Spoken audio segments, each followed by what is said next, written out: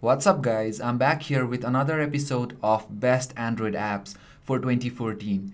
If you have not been through my previous episode, the link to it is in the description. So without any further delays, let's begin. The first app on my list is the Rec. Rec is a screen recording app that allows you to record the screen of your phone. You have to be rooted in order to use this app. You can easily record what you do on your phone. But on the free version, you are limited to 5 minutes of video without the audio and 30 seconds of video with the audio. This app comes very handy if you want to record something quickly like video calls, audio calls or YouTube videos for later access. Simply launch the app, select the bitrate of the video, select the duration of the video, select if you want your video to be played with the audio and a given file name. Simply tap on the record button after that and start recording. Grant the super user access and start recording. Once done, the recorded files are saved on your Rec folder. Back to the app, you have the slider menu for restoring the defaults of this preset. You have options for upgrading, settings, and about this app and developer. On the settings menu, we have the options for choosing when to ask for the root access. You have options for the recording countdown. You can choose whether to show the touches or whether not to show the touches while recording, and minimize options, notification options, and the other recording options. The next one is the Cleaner. The Cleaner is a simple app that cleans your memory and storage of your Android phones. As we all know, when we use different apps on our phone, a lot of unwanted files or say junk files take up the storage and memory of our phone. We even have a lot of unwanted apps running on the background. With this app, you can clean the memory and clear the junk files on your storage with an ease. With a very simple UI, all you have to do is choose between clearing the memory and storage, tap on this circle where to analyze and tap clean. You can go to settings to choose when to scan your phone and choose between different themes. Let me apply one of them and show you. There you go. The only thing lacking on this app is a widget. If we had a widget like on the Cleaner Master, it would be very easy to clear memory without launching the app. Apart from that, a very simple and easy app, and it really works great. The next one is N7 Player. N7 Player is another great way to experience music. If you are bored from the stock music app, this app is right for you. A unique media player for any Android device. When you start this app, you get a very stylish artist list where you have to pinch to zoom in for the artist album and tap on the album to view their songs, and also tap on the song to play it. You can do the same with the genres too. Zoom into your favorite genre and tap on the album. To view all the songs and details, tap on the music icon and browse through all the music, folders and playlists or customize the view. Another cool feature of this app is that you also can adjust the equalizers, which is very cool in my opinion, as most of the stock music apps don't have equalizers with them. You can also download the album arts that are missing, and you also can set a sleep timer on this music player. On settings, you have extra options for playback, headsets, your library, album arts, lock screen, and appearance. So the lock screen options here is you will get a widget on your lock screen. So that is really cool. So a great music player here. The next one here is the Solo Weather. Solo is a stylish weather app, but this app is still in the beta phase. That comes with a very stylish widget and a weather app. First, let's talk about the app itself. Here we have the current temperature of the cities that were saved. Below that we have the forecast for the next 5 days. Below that we have a chart showing us the rise and fall of the maximum temperature. As we can see, it's getting hotter day by day. Below that we have information about the wind and pressure, sunrise and sunset, and the published date.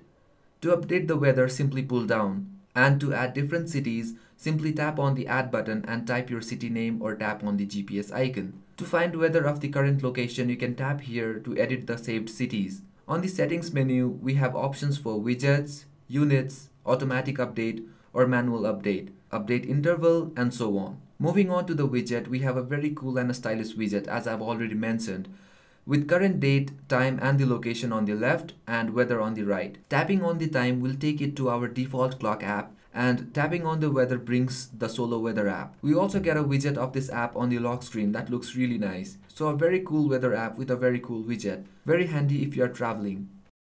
The next one is the ES File Explorer.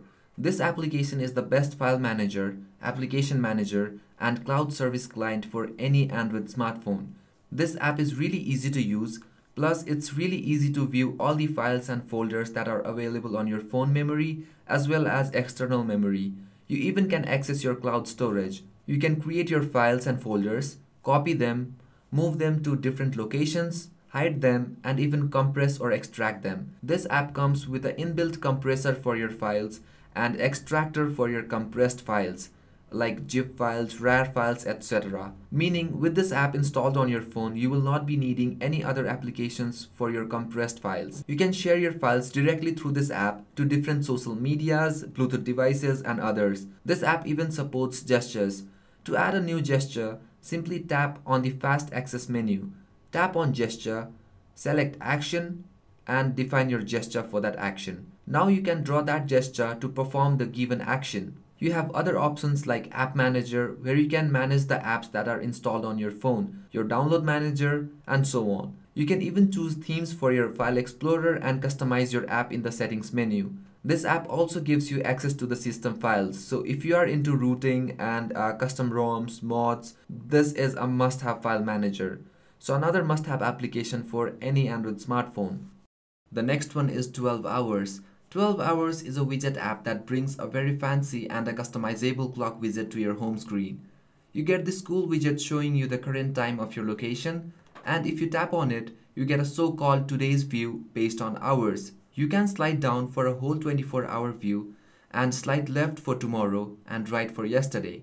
From options, you can create events, search events, and choose calendars to display. From the settings menu, you can sync your calendars from different email accounts, add different accounts, and on general settings, you have different options for the widget and its notification. Back to the app, we have main settings for the default account. We have got style settings for gradient, inner and outer intensity for gradient, as well as different color palette. From extras, we can choose any app to start when we press the center of the widget. So guys, I found the concept of this widget very cool, so included this app on my list. The next one is Udemy.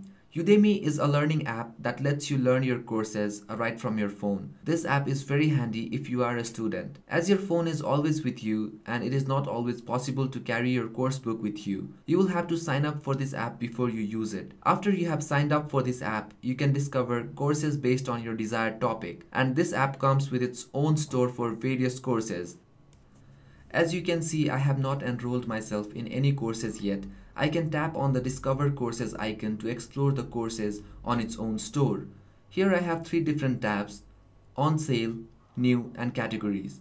On the On Sale tab, I get different courses with a discount. On the New tab, I can see the new courses added on the store. And on Category, I can choose between different category or simply make a search by tapping here. You also have this slider menu for viewing the courses you are currently enrolling. Discovering more courses and settings. On settings, we have options for the app, like auto starting the lecture, continuing from the last scene point, and so on. So a very handy app for students. The next one here is Usnap. Usnap is a camera app that lets you take photos and edit them right away. Once you start this app, you have a camera interface to take pictures and edit them instantly. Or to edit the saved pictures or the pictures from the default camera app, tap here. You get the regular options for your flash, camera settings for resolution, image correction options, etc. Now let me take a picture and show you what this app is all about. Let's take a picture. As you can see, the app automatically detects the picture and crops it. You can undo the cropping by tapping here, and you also can crop it manually. Once done, you can go on to the effects section and choose between different effects like high contrast, moderate, and grayscale. And then you can save your image by tapping here. To share and save the documents on PDF format, you will have to upgrade to Pro version. So guys, the ability to convert JPEG files into PDF files is a really cool add-on onto this camera app, I would say. The next one is Shush. Shush puts your device in silent mode or vibration mode whenever it's unlocked or say whenever the screen is turned on. You don't need loud ringtones or alerts to notify you about any calls or text when you are using your phone or when you are looking at your phone. So with this app, whenever your screen is turned on or whenever your phone is unlocked, your phone is on the silent mode or the vibration mode. And as soon as you lock your phone or keep it away, or say when the screen is turned off, the phone gets back into the normal mode. So whenever you are using your phone, your notifications are silent. That's what this app does. On the app, you have options to turn on or off the Shush, run in foreground if your device is low on running memory, and vibrate instead of silent, which makes your phone vibrate whenever your screen is on and you receive a notification. You can also disable this feature while using several apps. You can select the apps by tapping here and choose the apps to run on the normal profile. Say I want my phone to ring or alert while using Apollo Music Player.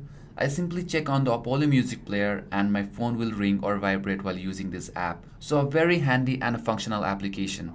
The next one is Photoshop Editor. Photoshop Editor is a photo editing app from Adobe. With this app, you can create and edit your photos. In other words, you can give a professional touch to your pictures if you are good with editing. When you start the app, you get 3 different options to choose photos from. Number 1 is Adobe Revel. Number 2 is Adobe's own cloud service, which allows you to sign in and upload your edited pictures into private albums so that you can share or view them in any other phone or computer by just signing in. So this is a very cool add-on. Lastly, you can take pictures from your camera or you can select any picture from the gallery. So let me choose a picture. So here I have options to go back, undo the changes, auto-enhance the picture and see the original picture.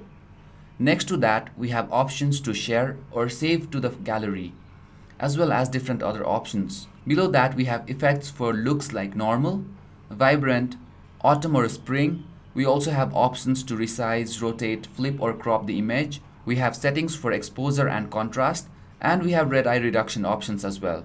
And you can always see the original picture by tapping here. So you can, just differentiate the original picture and the edited picture. So this is a very simple and easy photo editing application if you just want to enhance your pictures or do some correction with lightings. The next one is Evolve SMS. Evolve SMS is a messaging app that brings Android 4.4 KitKat styled messaging app to your phone. If you are ever bored of the stock messaging app and want a change, or if you like the messaging app on the stock Android KitKat, you can try this app out. So the UI here is very simple. You can search through your messages by tapping here and create a new message by tapping here. So you can type the contact number or the contact name and start typing your message. To add more contacts, simply tap here, and to attach files, tap here. From the settings menu, you can customize the look and feel of this app from this theme option. You can also download emojis of iOS or Android. You have got notification settings, MMS settings, security settings, and advanced settings for advanced options. So guys, if you don't like using the SMS integration on your Google Hangouts, you can basically use this app to get the same UI but not the Hangout integration. The last one for today's episode is iFont. Basically, this app helps you to change the font on your phone. Actually, the whole system font. But you need to be rooted to use this app. Once you open this app, you get options to choose the language first. So it's good to have other language options too. So let me choose English. So as you can see here, we have a list of all the available fonts, great looking fonts, and this app always gets an update with all the new fonts. Choose the one you like and hit download. Once the download is done, hit set and reboot. Now you have this new font. So guys, there are a lot of other apps in the Play Store, but for me this app works really great, works the best in a lot of other Android devices too. So give it a try guys. So that's a wrap. I will be coming up with next episode very soon. Stay tuned for more, and you guys have a great day. Bye bye now.